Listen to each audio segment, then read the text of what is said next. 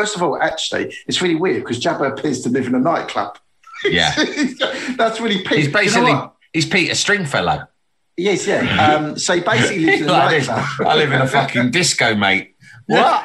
What, you mean you own a disco? Yeah, I own it, but I fucking live there as well. Why? Well, first off, look at the fucking size of me. It's not easy getting about. So as a rule, wherever I lay my hat, that's my home. Because it takes me that long to get from A to B. It's much easier for me to build like a dream rig around myself that is just like a disco in the middle of the desert. Yeah. And amazing. I just have I've got everything. I've got loads of sycophants. Then I've got loads of sexy dancing alien birds. And I've got all that. And on top of that, down below, I've got a secret monster dungeon that I can chuck people in. Did anyone live it right better than Jabba the Hutt? Yeah, I've got it fucking made, mate. Oh, I thought you was going to say there that maybe you just went to a nightclub. He was so fat, he just couldn't leave. Just bought it. Just fucking bought it. I'm too knackered to get home. I'm just going to buy the gaff and stay here forever. Yeah. But I think that's a really strong theory, actually. I think that's literally what happened. Yeah.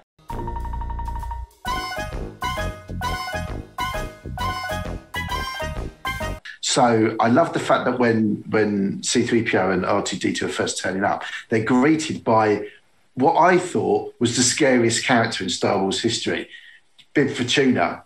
Yeah. Who just looks like the fucking Elephant Man. Yeah. Doesn't he? Yeah. And I thought he was really scary. Yeah.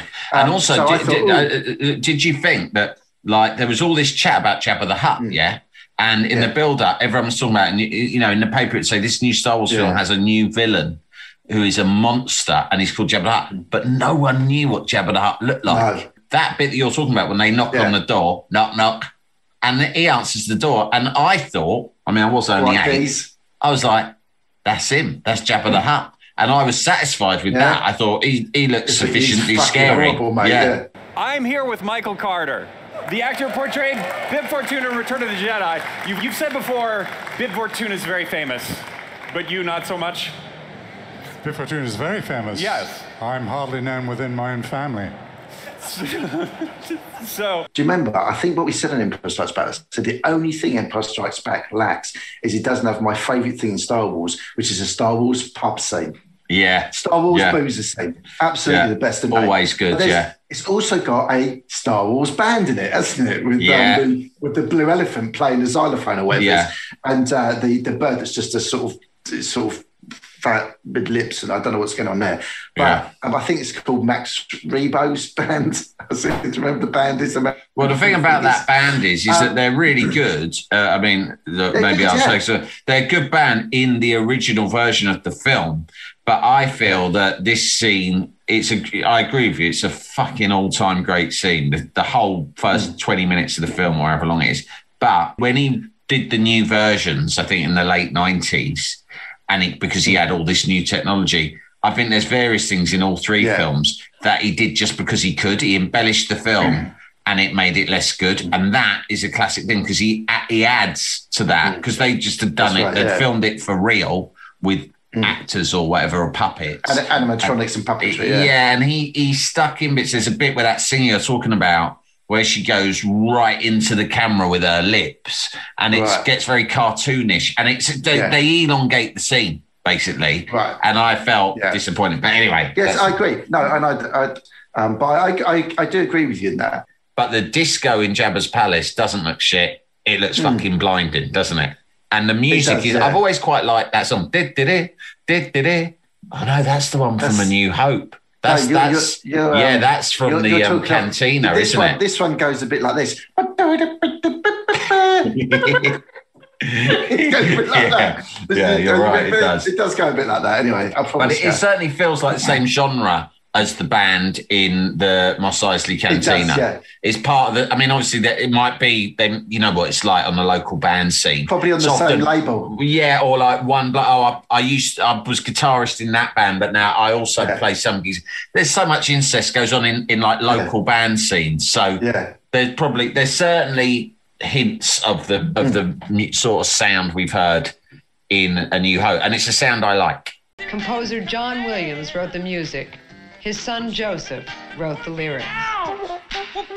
For the film, the song would be translated into Huttese, Jabba's language. Think about it, man. You've got everything. You've got all that. You've got what's his name? The carbonated fucking see that over there? He's some bloke who tried to fucking mug me off, right, in a business deal. Look at him now. Making no cut off now. I keep him fucking frozen on my wall. Don't muck around with me, mate. You'll end up on my wall frozen. Like a work of fucking art. Yeah. You've obviously got Leia in this slow bikini. I think everything's been that. It's bloody marvellous. It probably we became men overnight, didn't we? We won't go too far into that because it's too much of an obvious thing. Although I would say it is despicable that she's turned up to rescue her boyfriend. Well, he's not even her boyfriend at that stage, but she's gone to rescue her mate, and she has attempted a fucking ballsy like heist, so to speak, right? Yeah. And Jabba is such a despicable cunt that he catches her and then he goes, "Do you know what I'm going to do? I'm not going to kill you. I'm not going to kill you. I'm going to fucking chain you to me in a bikini." Because in many ways, that's worse than death, isn't it? It's really, I'm going to strip you your dignity. And it's vile. And he is described as a vile gangster in the opening crawl, the vile gangster Jabba the Hutt. I mean, he is truly vile. I've always wanted to ask you your opinion on one particular thing. But what do you think of Salacious Crumb, mate? Do you think that he's got a shout being the biggest prick in the whole of the Star Wars universe? Yeah, he definitely is. And I'll tell you what. No hesitation. I think he would fucking revel in that. I think his goal is to be pretty Star Wars. Yeah. I think we've said before, haven't we? We love Salacious Crumb. What a legendary character. But the thing is, do you know why everyone talks about Salacious Crumb and quite likes him or he gets big reaction? It's because everyone has known a Salacious Crumb. Exactly. Because he's the little grinning rat prick. Yeah, who hangs around with the hard nut. With the hard nut, yeah. That's what he is. He's a classic film character in many ways before this. So they thought, we need a little... Also, do you know what? He's a bit like... Not that this guy's a prick, but he's almost a bit like the Bez to Jabba the Hutt's Shaun Ryder. Yeah. You know what I mean? Yeah. In that he's there for vibes, isn't he? Like, he's keeping the whole vibe of... Yeah, I mean, I can see why Jabba likes having him around. Sweetheart, I like your threads. Sorry. I reckon this is about 20 minutes at the start of the film, this whole Jabba the Hutt thing. Yeah. But it's almost the main thing anyone thinks about when they think of Return of the Jedi, right?